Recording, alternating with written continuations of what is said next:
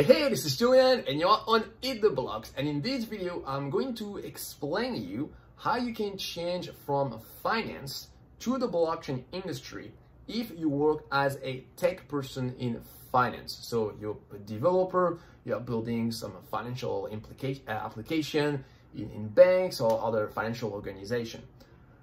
So typically for people like this, they probably work with Java or C#. So most of the blockchain industry do not use this technology, but there is an exception. It's the world of permission blockchain.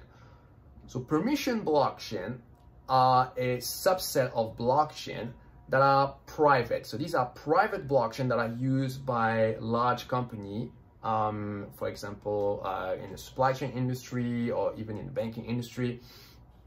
So companies who want to exchange data privately, because with normal public blockchain, everything is public. So this is not acceptable for a lot of companies.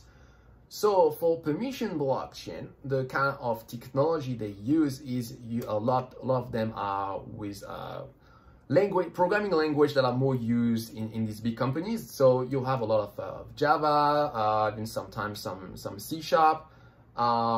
So yeah, I mean, if you already have these skills, then you can totally reuse them. So you can look up project like a Hyperledger, like a Quorum. But really, if you're a tech person in the finance industry and you want to get started in blockchain, I would say that targeting this specific segment of blockchain is probably the best strategy for you.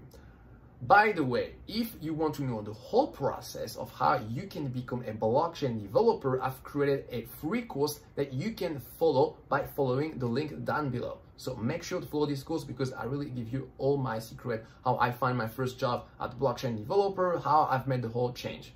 All right, that's it for this video. Thanks for watching. Bye-bye.